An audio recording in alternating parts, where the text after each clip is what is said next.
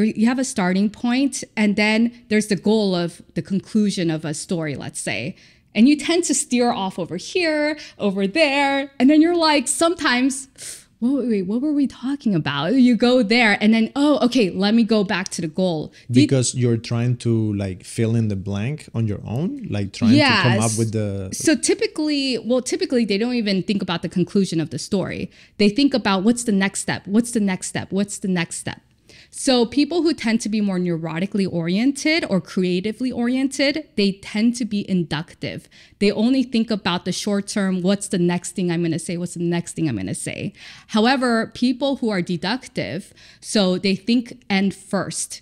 Oh, this is how I want to tell the story. This is the end goal I want to say. And then they work their way backwards.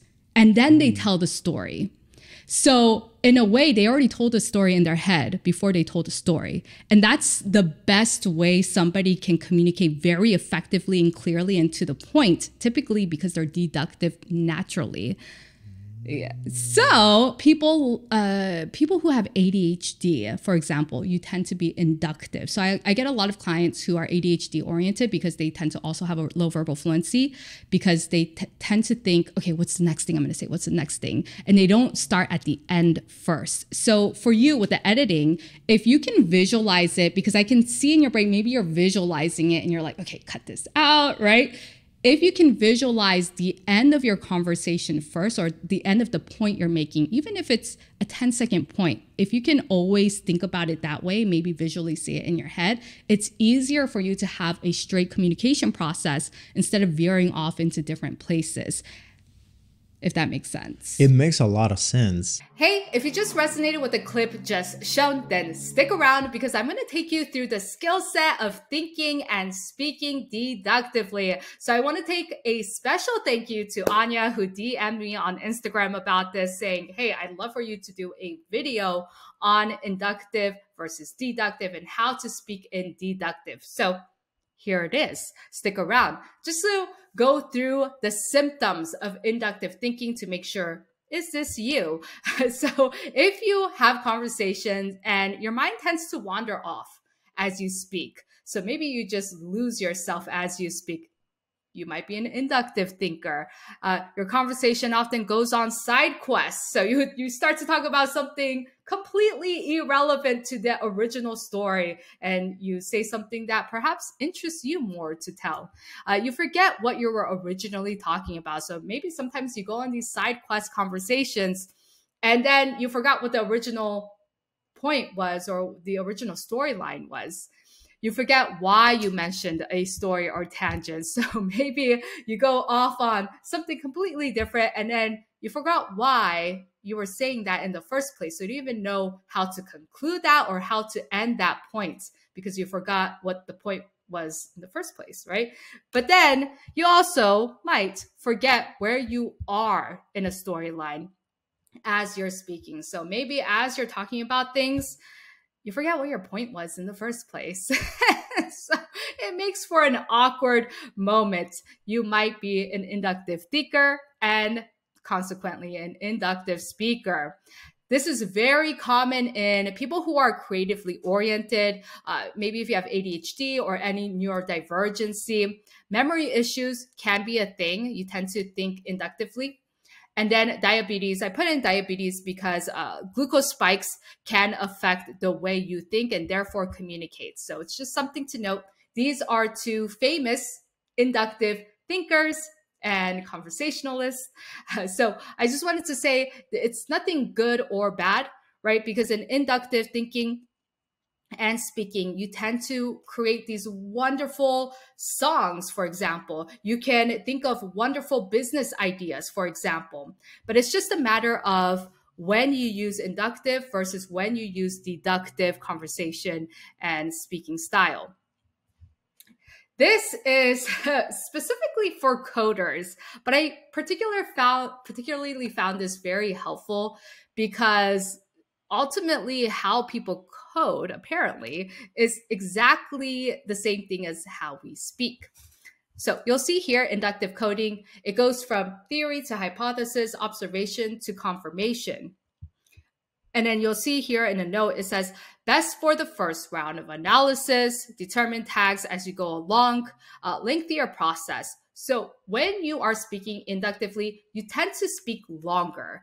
If you were to tell a storyline in an inductive way, you start at the beginning first, and then you kind of figure out what the story plots and points or main points are as you go along until you end the point. And you try to remember as you tell the story, oh, wait, this is an important key piece.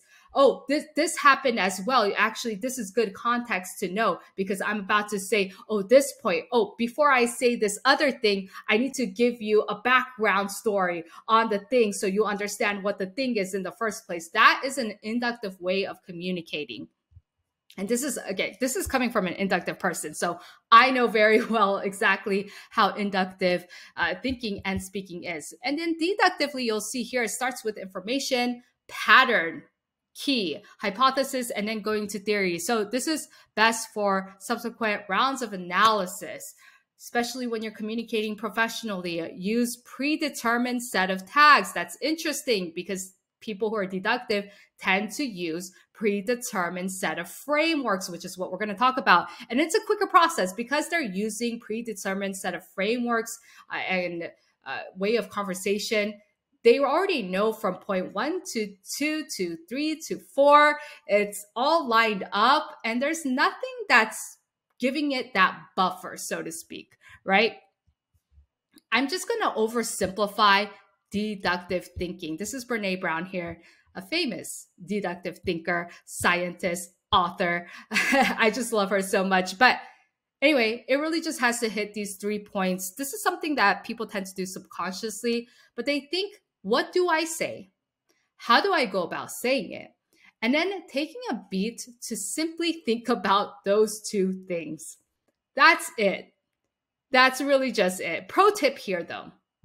The mistakes a lot of inductives make is that they tend to use filler words instead of taking a beat to think about what they're about to say.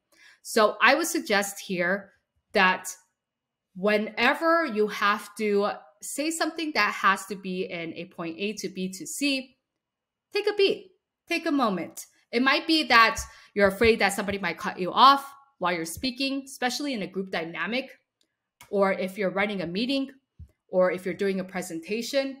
But ultimately, if you build the cadence, especially if you're going to speak to the same people, of whenever I speak, it's going to be something important, you're going to start to become more and more confident in your deductive way of speaking when it calls for it. So let's dive into it. Step number 1 is the 3-point framework. Again, this is very oversimplified, but let's get into it. I put this down into 4 different themes. There are definitely more than just these 4, but these are the 4 main themes that you might hit when you're having a conversation, whether it's a storyline that you're telling a buddy of yours of, hey, guess what just happened? There's typically a beginning, a middle, and an end, simply put, right? Process. This is probably at work when you're explaining to somebody step by step what they need to do. So there's a problem, there's a solution to that problem, and then there's a result. Hypothesis, there's a claim that you're making, there's a justification of that claim, and then there's a conclusion. Sales, there's an opener, there's the pitch, and then there's a call to action. Hey, join this for $3.99, right? And so each of these have 3 main points that you really have to hit. Keeping that in mind. Step 2 is think with the end first. Deductive thinkers, when they're in the thinking stage, they actually think in the end in mind, and then they work their way backwards. Because believe it or not, it's a lot easier to do it that way. In a storyline, let's just say, hey, if I want to end in, oh, it was really embarrassing because the spaghetti spilled everywhere in the kitchen. What was the pivotal moment that made that happen? Would be my next question. Oh, what's the middle point? Well, she slipped and fell. What's the beginning point? Everything was good. We were in the kitchen just cooking spaghetti and we were so excited to eat that spaghetti.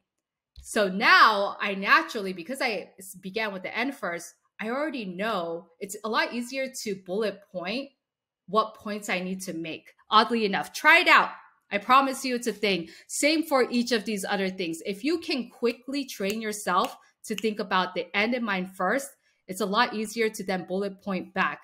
And the reason why we're going to do this is to go into step number 3. We want to speak between the gaps. So taking the example of, let's say, the end, the spaghetti spilled everywhere in the kitchen, the middle, somebody slipping, right? In the beginning, everything was peaceful. Maybe there's a conflict in between everything was peaceful to somebody slipping. Did somebody randomly slip? Or were people getting chaotic? Oh, yes.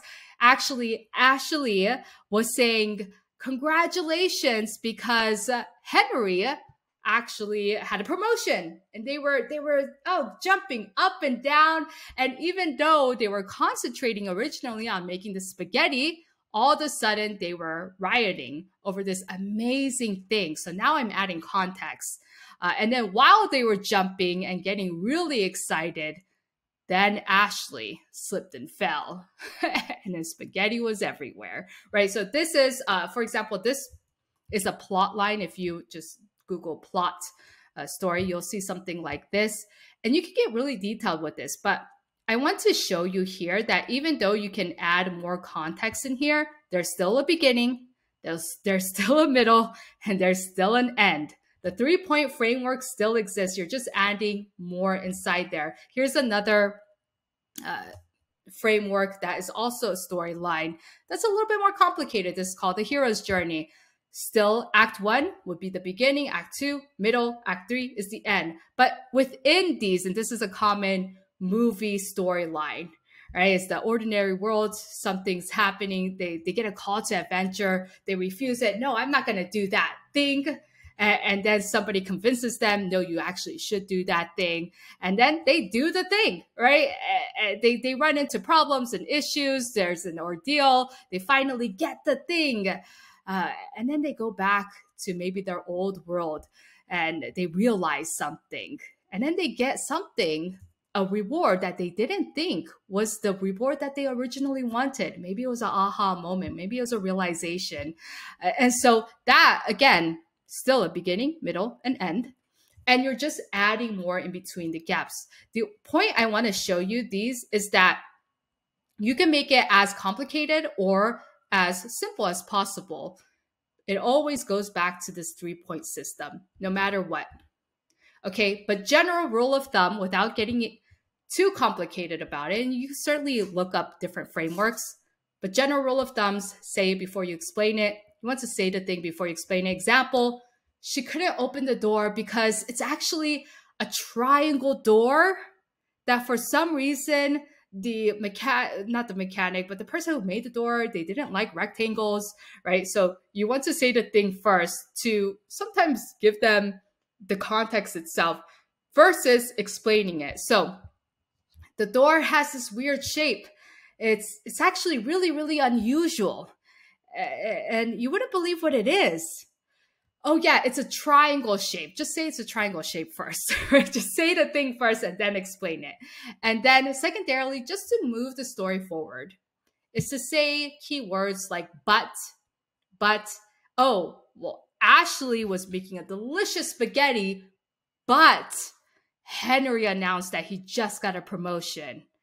But then everybody was so excited, they started to jump up and down. Then Ashley slipped and fell, and because of that, spaghetti was everywhere. So these are some words that you can keep in the back pocket just to move the story forward for you. And then step number 3 is speaking it out loud. These were actually, hey, let's think about the ending first. And when you're speaking between the gaps, it all goes down to, again, this 3-point system. Simply put, here's the thing, you can't always rely on the 3-point framework because sometimes there's not enough time to actually think about that. In that case, I suggest to think on your feet and train yourself to actually think on your feet. It's a brain process that I like to talk about. So if you're interested in that, click on this video right here. Otherwise, if you want further help from me, reach out. I'm here.